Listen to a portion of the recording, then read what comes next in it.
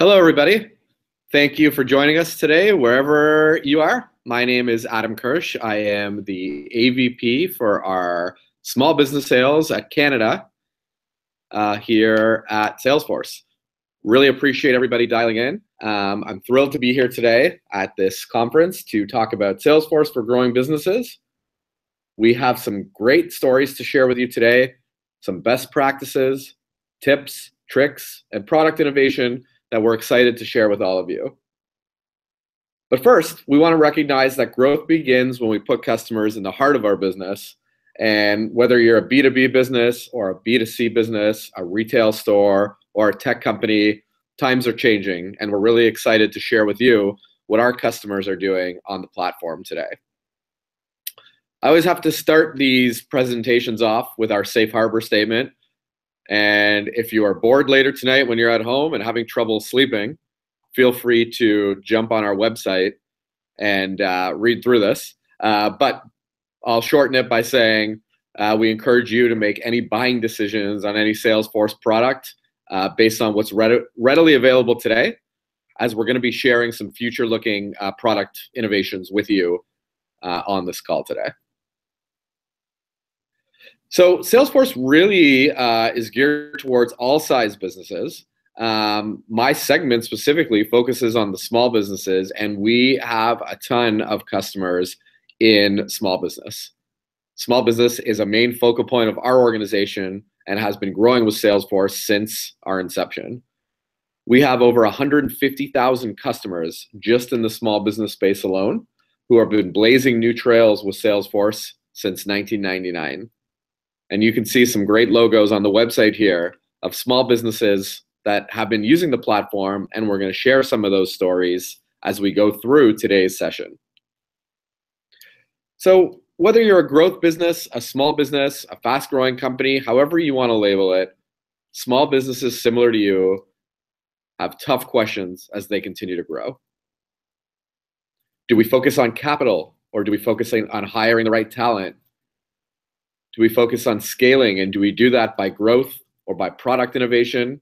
Do we focus on cash flow or minimizing risk or finding customer stories, culture? There are a million questions across small business ecosystems that businesses are trying to evaluate and figure out on a daily basis. Let's start with what small businesses are doing to help answer a lot of those questions and how Salesforce makes small businesses more productive. How can we ensure that sales teams are able to engage customers, deliver value, and build amazing partnerships with their client base? Salesforce helps you focus on 3 areas of your business and more, but what we're talking about today really focuses around sales and accelerating productivity by connecting your different departments in your business. Once we win those deals, how to service those customers and support our customer base really on any channel with connected service, which we're not going to be focusing a lot on this afternoon, and then engaging with customers at the right time with connected marketing, which we'll touch on today. Let's start by talking about sales.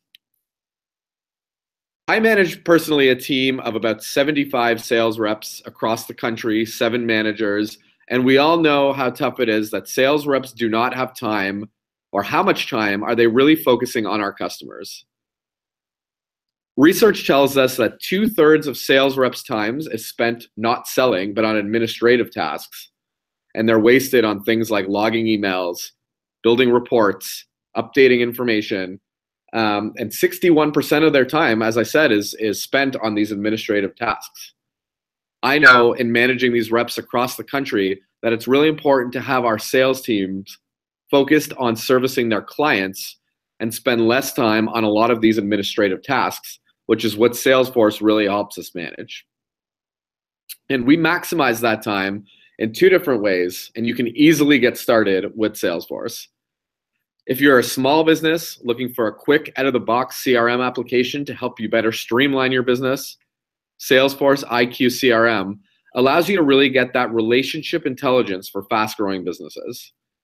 This allows you to build relationships within your system, understand which of your reps are connected with which of your customers, and build relationships across your customer base to help your reps when they're in selling engagements understand if we have existing clients that are connected to other customers in our ecosystem. Our Sales Cloud takes that one step further and is a complete CRM that scales with every part of your business through management, reps, and as you can see by the little picture of the iPad and watch there, allows your reps to access their client data, prep for meetings, etc., on the go with Salesforce Sales Cloud.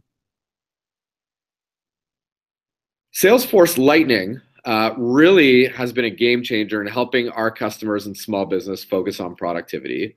You can see this view on your screen here, which is our Kanban view, which allows reps to increase their productivity and has made a massive difference in the way our reps are focusing on their business.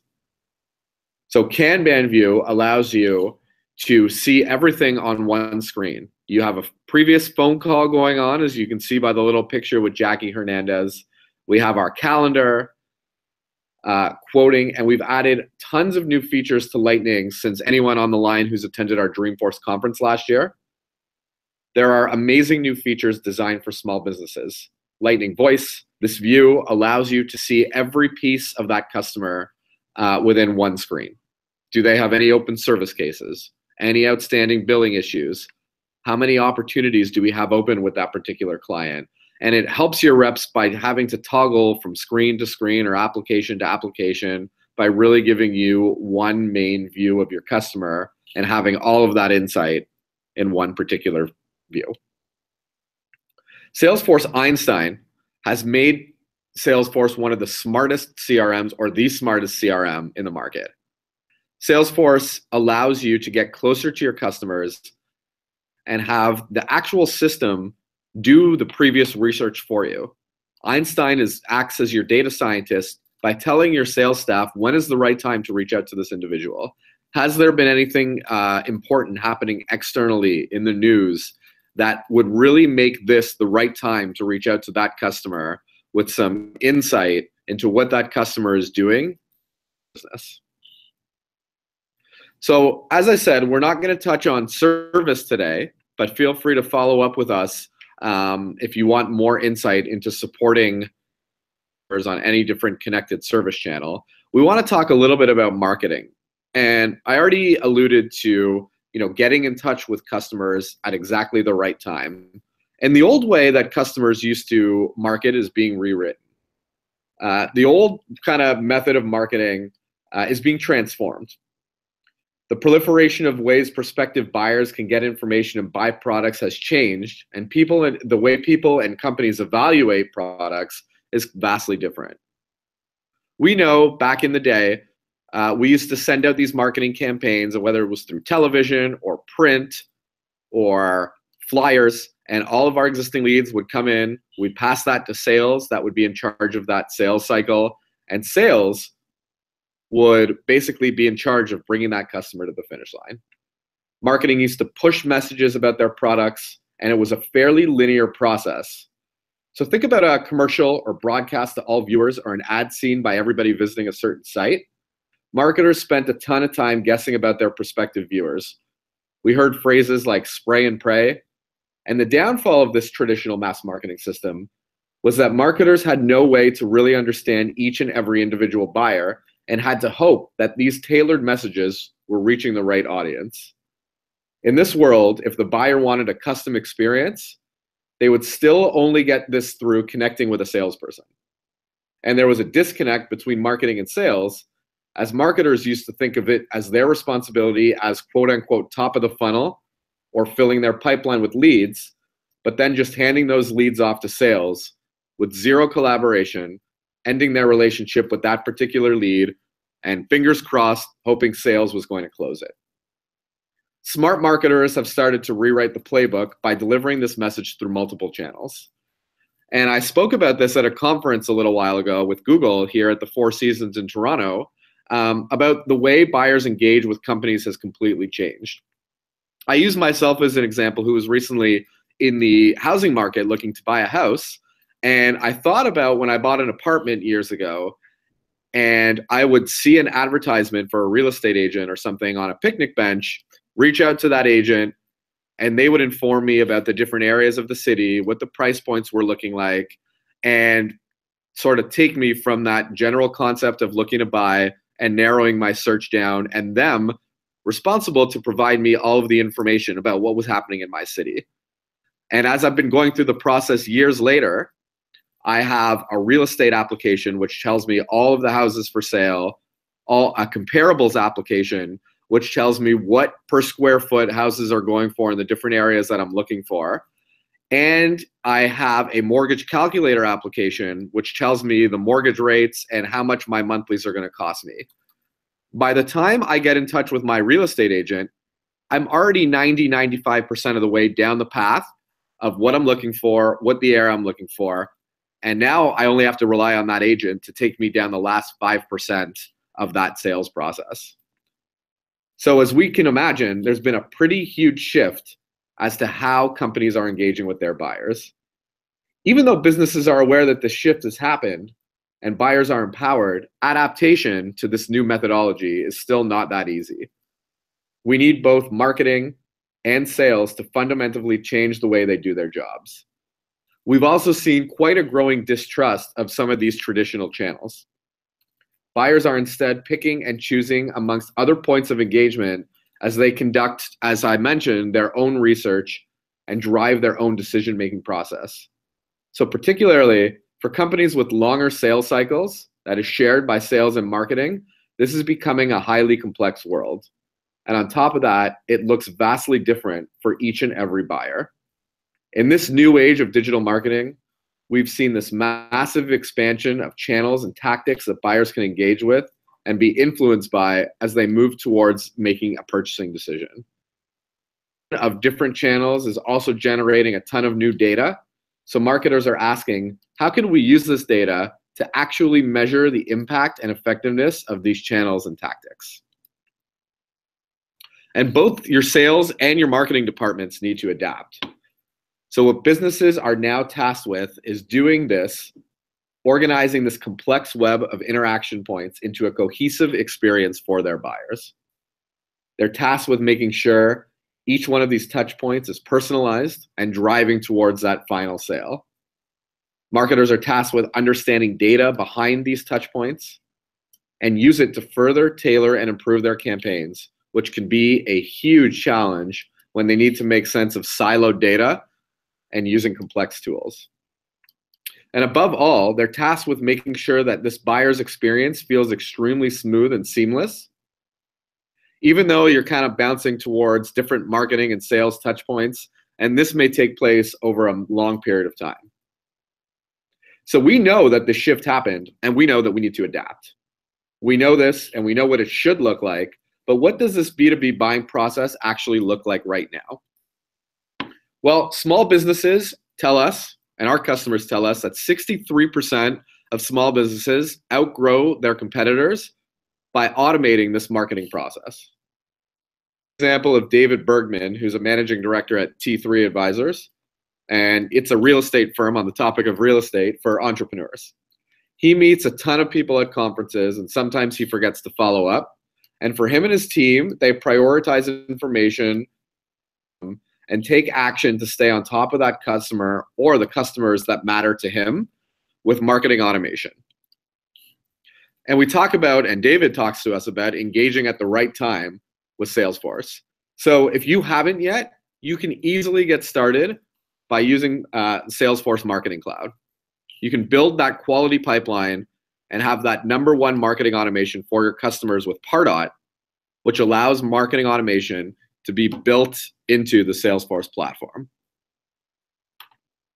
You can also nurture those pipeline from front to back for marketing and sales, which is called Salesforce Engage. And this allows marketing automation for sales to nurture deals right to close. So that wraps up some details about Salesforce for small business, gives you a little bit of insight into your playbook on how to grow your business and how to find, win, and keep your business or sell, service, and market to your clients. We really appreciate everybody joining the webinar today. I hope it was a little bit informative for you. And at this point, we would like to open up the floor to take some Q&A. and see how we can help you answer some questions about your business.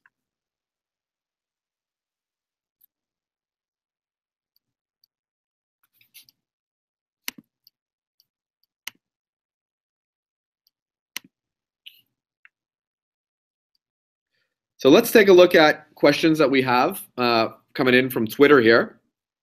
One question we see is, how do you hire the right salespeople?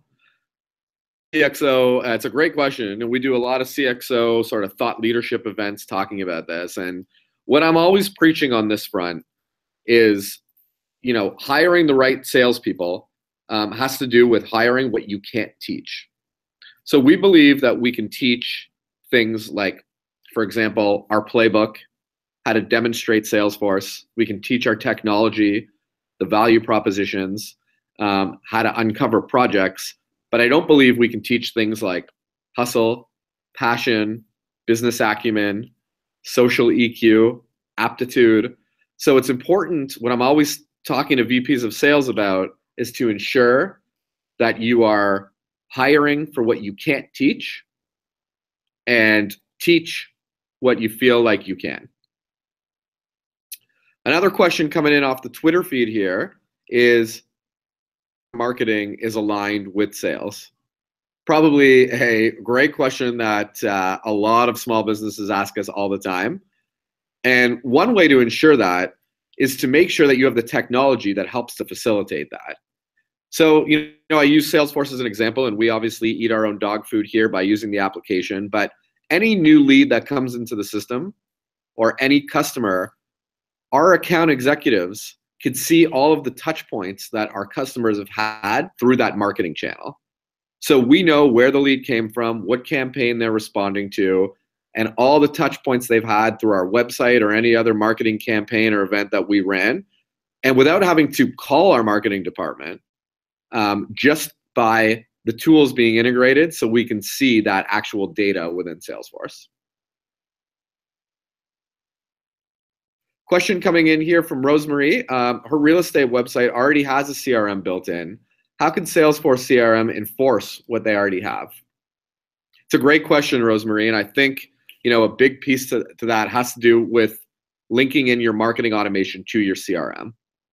I think CRM does, if you're talking about basic CRM, does a good job of organizing yourself in terms of the opportunities you're working, your client database, logging a lot of the touch points that you've had with your customers, but it's not actually touching the external factors in terms of, inbound marketing, marketing from your website. So if I'm in sales for you, can I see the different real estate options that client has looked at externally online? Have they gotten to us through Google search? What were they searching before they connected to us? A lot of that information is really important when you're engaging with your customers, to basically be aligned not only with organizing yourself internally, but also arming your sales team or your agents with what your client is doing outside of just the touch points they've had with your particular organization. We have another question coming in here off the Twitter feed. Adam, what are the most important metrics for your sales teams? It's a great question, and I was speaking on a panel at the Sales TO conference a little while ago, in talking about managing through the use of data.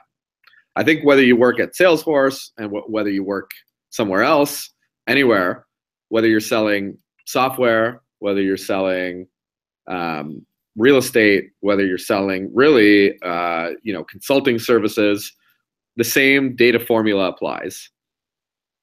Activity, meetings, connecting with customers, visiting customers, good activity equals healthy pipeline, which equals closed business.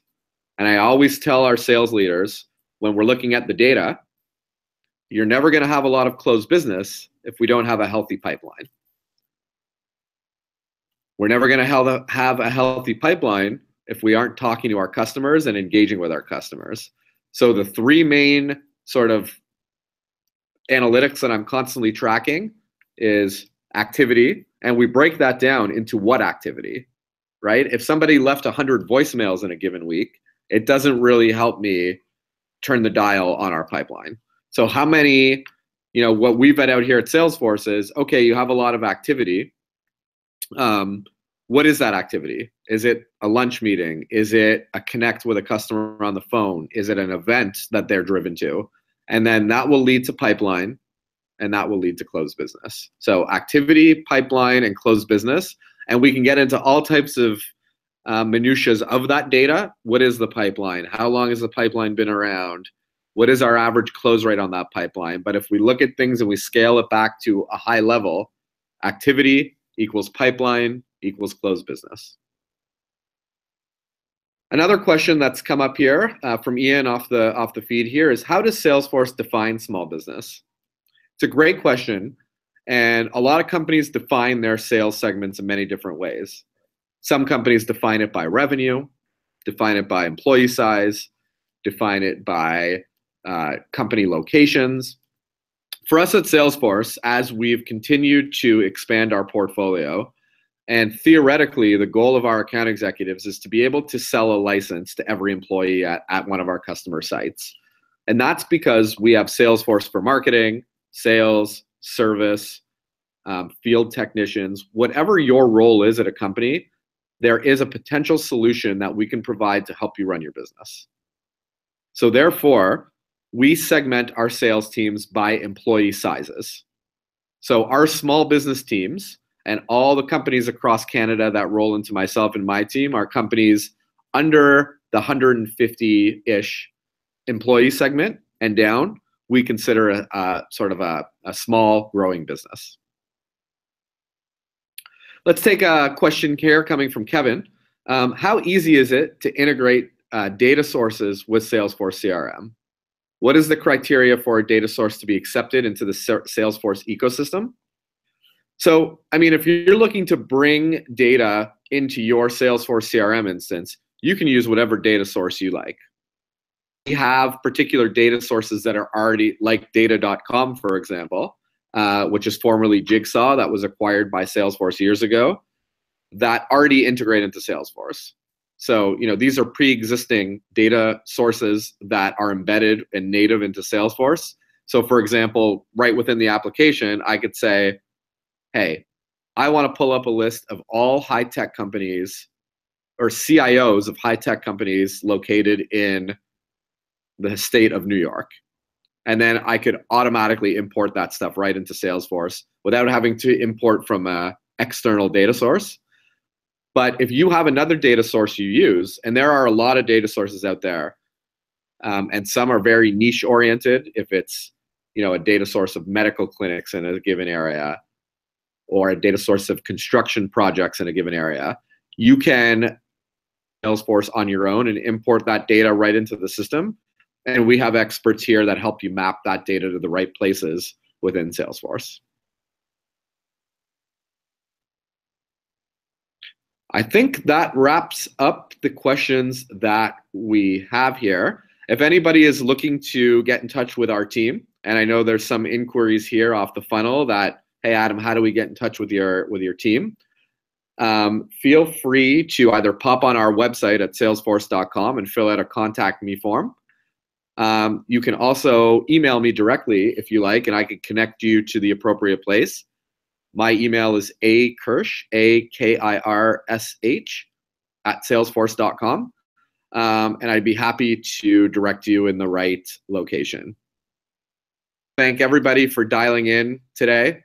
Hope it was worth your while, and hope everybody has a great rest of your day.